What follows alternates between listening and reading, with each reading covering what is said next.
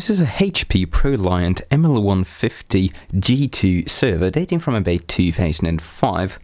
It's a giant beast powered by a single 3 GHz Xeon processor, I think based on the Northwood core, and of course it's dog slow and pretty much useless by today's standards. Above that, it's been running for a very long time, since I think it was only retired this year, so any sane person would ask, why the hell am I bringing this thing home?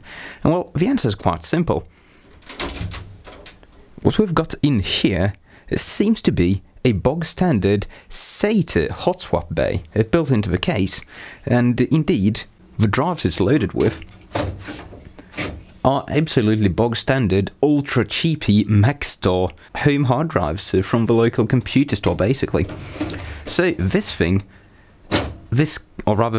case is going to make an excellent upgrade for my own home server, since as some of you might know, I'm running SATA drives in my server, and it's sitting in a very old case, which you need to basically disassemble completely in order to swap the drives. So what we're going to be doing in this video is try and find out if we can fit a normal micro ATX motherboard in this thing, which I really think is going to work, because this just seems to be an entirely standard ATX form factor or eATX form factor PC with a normal ATX hard drive, Molex connectors for everything, and normal SATA cables connecting the hard drive base to the PCI X RAID controller. So I think we've got a decent chance at fitting my normal server PC in this case. Now, beyond just the 6-drive SATA hot swap bay, this case does have quite a slew of rather attractive features, including a 120mm rear fan. I mean that we can fit any standard quiet PC fan in there as we want, and a absolutely standard form factor ATX power supply, which means that we can just fit a more modern, way more effective power supply in there if we desire. It's also a very deep and spacious case, which means that we're going to have excellent cooling abilities even if we fit it with few fans. A downside being that we've only got 80mm fans in the front there, no real fan cooling the hard drives. But I think if we just fit a normal exhaust fan there at a low speed, we're going to have enough negative pressure inside the case to not need any front fans and get a small amount of airflow over our hard drives. So since I'm running 5900 RPM modern drives, heating the drives really isn't an issue. We also do have a floppy drive there, which I may recycle to mount my SSD in, since we obviously don't have a 2.5-inch mount in this case, but SSD can go pretty much anywhere. It's not properly mounted in my current server case either. But this fun part about this thing is it actually does power on, so brace yourselves.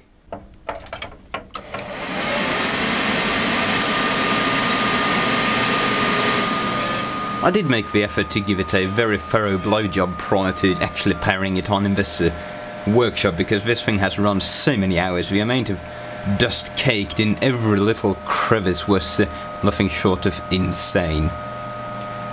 So what this has been used for, it's got 4 80GB drives, so I think it's been used as a production server for a small local company.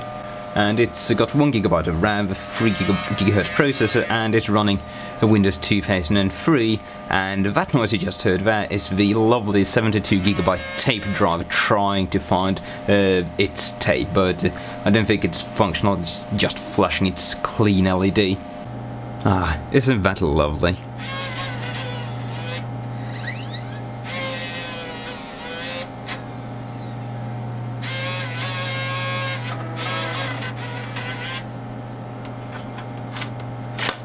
So many mechanical noises in these old servers which you just don't get in a modern machine.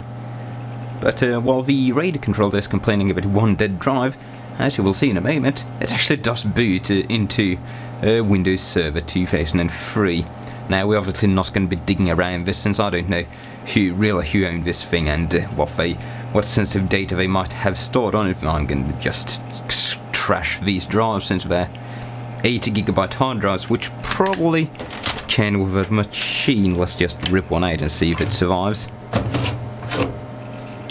And this is an 80GB SATA 150 hard drive, Maxtor Diamond Max 10, so it's going to be, yeah, November 10th, 2005. And it seems we ripped out one of the last working drives, trashing the array entirely. Oh well, nothing of value was lost. Now, something I am a bit concerned about is that we actually do have a whole slew of active circuitry on the backplane of a SATA hot swap bay, and I'm hoping that none of this is going to be specific for the RAID controller we've got in this machine, and it's just going to be some like sequential startup thing or something which won't cause any issues when we're trying to wire this up to what's essentially a normal modern PC motherboard. So well, the first thing we're going to be doing now is just ripping out everything in this machine and trying to see if hooking these SATA wires up to a normal PC motherboard is gonna work at all. Alright, let's get this thing out of there.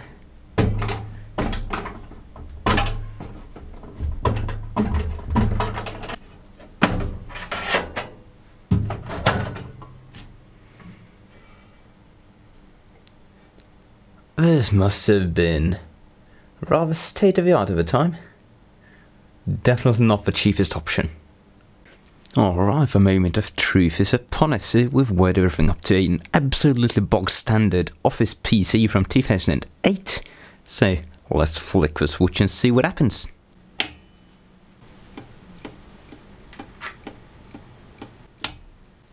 Something went weird. Alright, let's see if we can capture that behavior on camera, because that was just bizarre.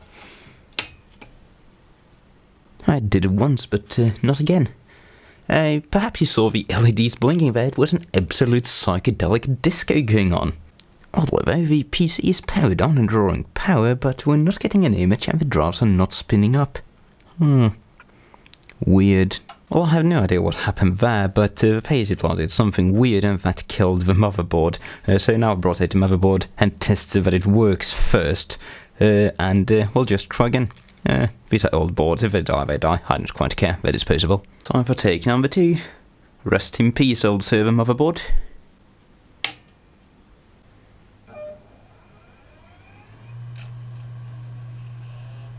That sounds more promising.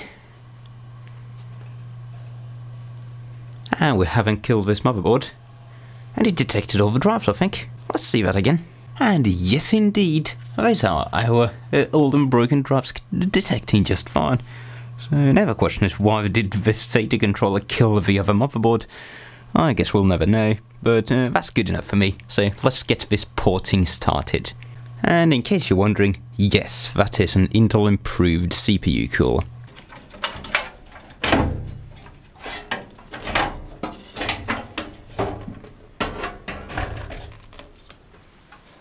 There we go, that's the machine ripped all asunder, from the tape drive to the glorious Delta power supply and the fantastic, well, the humongous E80X motherboard.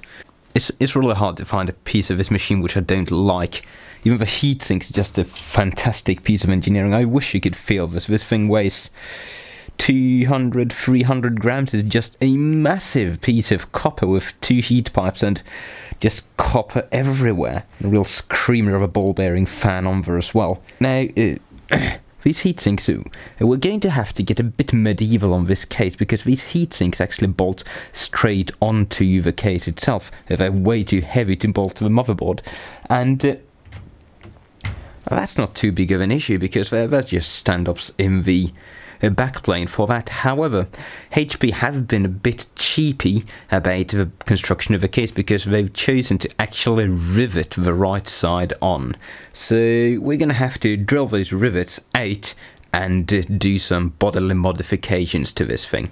I simply cannot get enough of looking at this motherboard. It's just a piece of art.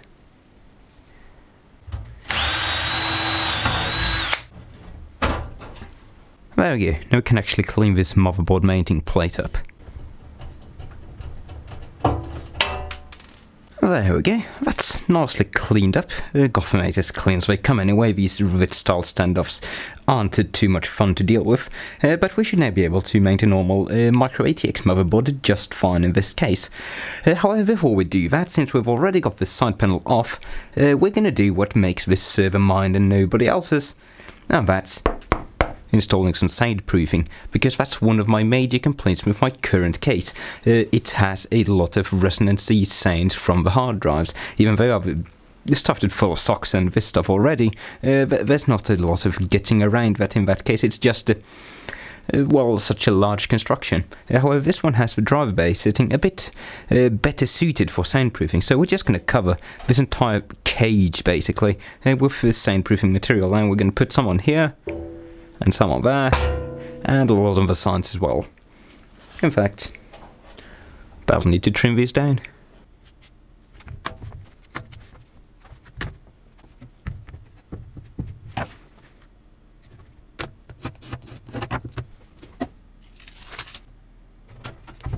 There we go, an arduous amount of cutting and measuring and gluing later. We've got pretty much the entire case covered. The top of it is pretty much entirely covered. We've got perhaps 90% coverage. Got some in these rails. The hard drive cage is entirely covered on all sides except for the rear, because there's no clearance between the PCB and the cage, so it's impossible. There's some under there, there's some on top, and there's plenty on this upper drive cage as well. Not because there's going to be any mechanical drives in it, but just because it's so close to the hard drive cage. And we've got some of the bottom, not a lot, just a couple of pieces. The bottom's not hugely important since it's so well coupled to the hard ground anyway through the feet of the chassis. And we've got some on the back as well. This is important because we've got this fan mounted here, which would otherwise transmit vibrations to the rest of the case. And of course, and most importantly, we've got these side panels covered. That's not going to pass a lot of sound at all. Very nice thing about this material is you really don't need full coverage to have a good effect. The more you have, the better it is. But even on this panel, which I couldn't put full coverage on because there's some protruding things on the actual case side, it still sounds just fine. And on the other side of the cage, I've just filled this up with pretty much leftover scraps. So our motherboard plate, it's not hugely important because it's going to be inside of everything and pretty well dampened by the rest of the case, but it sounds pretty okay. And around the front, we also have what looked like it fit around the hard drive case, just in order to dampen it as much as possible, because it is important that you not only dampen the material itself, but also the surface it attaches to. So the front panel would, well, if you've got even a little bit of noise coming from this, it could resonate with the metal in the front panel and cause needless noise. And now with the soundproofing out of the way, I want to give some attention to the SATA backplane, because HP have been a tad naughty, even though this is an enterprise product. Because, well, some of you might be thinking, oh, look at that top, that's a Panasonic cap. Nope, they've gone the cheap route. These are Hermé caps, which were horrible caps, and they were notorious for copying others. But just the top design of a cap, they've done Rubicon, they've done Chemicon, and most infamously they've done Panasonic. So perhaps that's related to why the board was acting weird when I first tried it with the rather weak power supply in my test setup.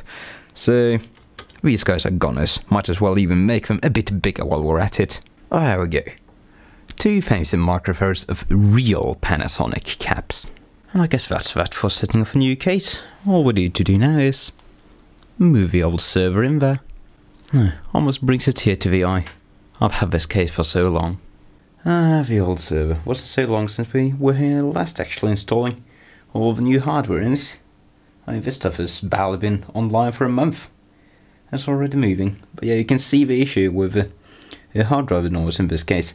So we've got the traditional bolt straight to the chassis, the hard drive mains in this. It's pretty much impossible to install anywhere near as much dampening material as you should. The patches I've got on the side are actually enough to dampen those, which is that we simply have too much resonance going on just around here basically. So it's a difficult issue to solve, sadly. And the easiest way is to just move into a more modern case.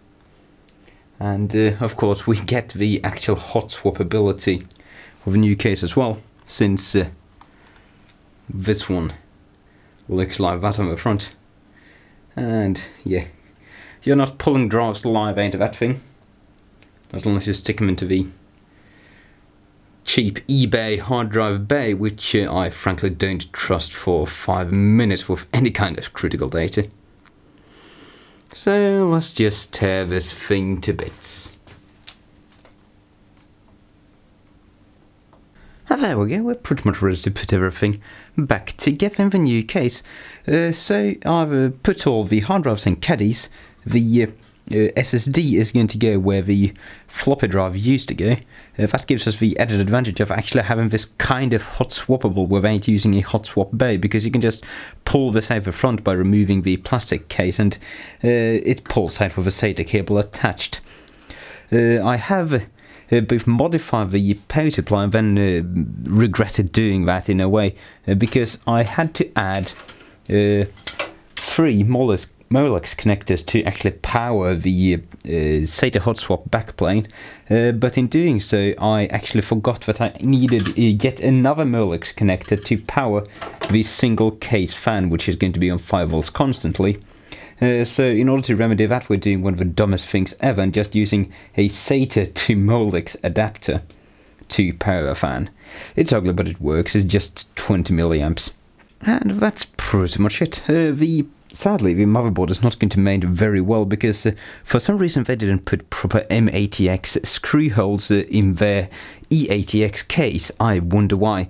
So we've only got 4 screws to mount the motherboard in, but they're all around the CPU basically, so it's going to be good enough. And there we have it. If that's not a sight for sore eyes. I want to try turning it on. Let's go.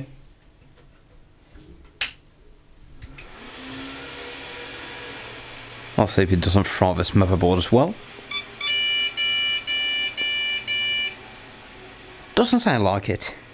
Alright, so there were a couple of issues with that test. For starters, I had forgotten to wire that fan up to 5 volts, so it was spinning like crazy. I've remedied that and it's running just fine now, absolutely inaudibly. But beyond that, I really wasn't happy with the amount of hard drive noise we were getting. A downside of this hot swap chassis as compared to the interior mounting model is that the drives are now much closer to the front face of the computer, so more of the high-pitched kind of white noisy sound is going to come through a lot easier. So I installed some car soundproofing stuff in here just straight in front of the drives to remedy that issue, and it does some good, but sadly this case does have more kind of white noisy mechanical hard drive sound to it than the old one. It's marginal though, but the sound is still there. And I just installed a bunch of that stuff on the side here as well.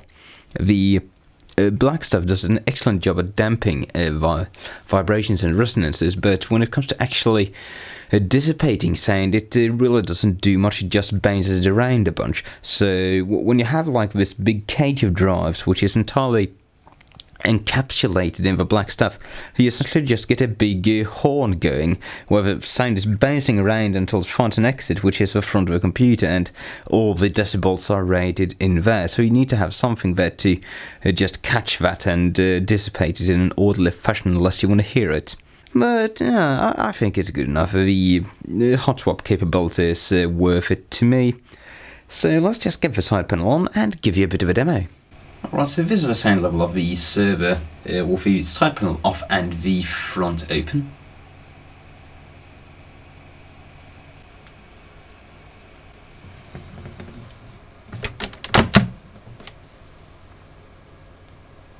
And that's it with everything closed. And really, the front panel does make such a big difference.